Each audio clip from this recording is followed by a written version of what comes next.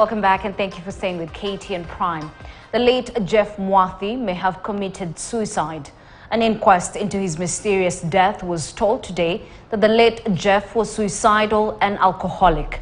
In his testimony, Lawrence Njuguna, alias DJ Fatso's lawyer Duncan Okach, told the inquest that the late Jeff was bitter and would take alcohol and that at some point he threatened to stab himself with a dagger.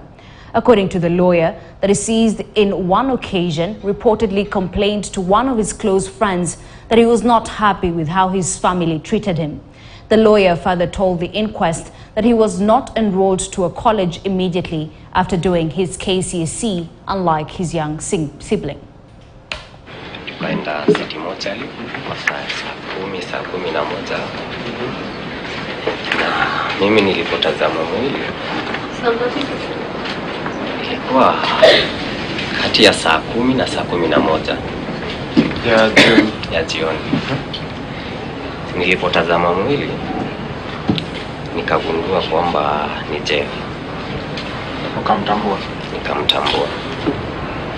Tukauliza kama tunaweza fanywa postmortem siku, tukaambiwa haiwezekani juu masani ya jioni daktari ashatoka. The Principal Secretary in the Ministry of Water, Paul Rono, says the process of cleaning Nairobi